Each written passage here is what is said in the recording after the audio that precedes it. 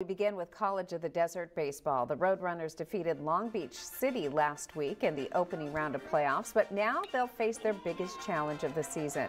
#1 ranked Saddleback College in Mission Viejo. A 3-game series starting tomorrow.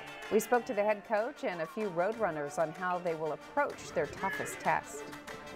How far we've come in a year from what has been here in the past, and you know, that's kind of what I told them all through the postseason, and really in the middle of the season, end of the season, is just enjoy this, enjoy it, and play your game. There's no we got here by playing how we play, so there'd be no reason to change anything. Personally, I think our team has a lot of confidence going into the series, and we think we could take anybody down. So we're going to go after them, and hopefully we can get the win. The motto is, why not us? We're obviously here for a reason.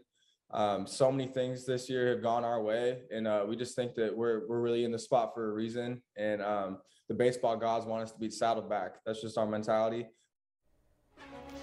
Good luck to the Roadrunners this weekend.